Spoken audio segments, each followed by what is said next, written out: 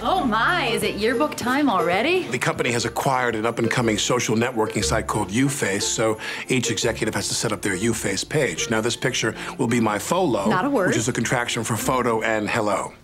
YouFace. Who are you facing?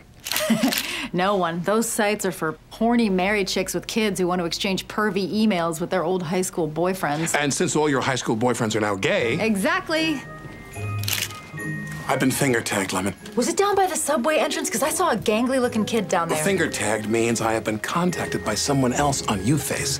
In this case, that would be Nancy Donovan, the cutest girl at East Sadchester High School, class of 1976. That's the year my mom was born. Would you get us some pens? See, I told you you'd find an old girlfriend. She wasn't my girlfriend, Lemon, but I must admit, Nancy Donovan was my first crush. My first crush was Larry Wilcox. The blonde guy from Chips. Bowl haircut, thin lips. This wasn't a TV crush. This was real. Oh, mine got pretty real. Here's a woman I haven't seen in 25 years. One day on YouFace, and she finds me, tells me that she's coming down to pick up her sons at Fordham, and she'd love to swing by. What does that mean? Did she post you public or PM you? I don't know. Let's look at her page. Okay, www. Got it.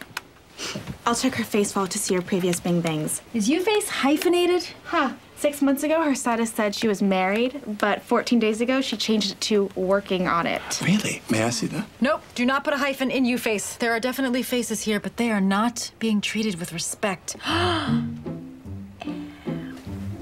So far, she's just uploaded some pictures. My Christmas trip to New York with the boys. Ice skating, sure. Nancy cupping Burt Reynolds' crotch at the Wax Museum. That finger touching his mustache is me. Why did she crop me out of all of these pictures? No, it's good. If Nancy didn't care about you, she'd leave you in. But she must feel weird about her husband seeing you there. She feels weird in a good way. Weird in a good way? Huh. Like going to the gym drunk. She changed her status from working on it to weirdsies.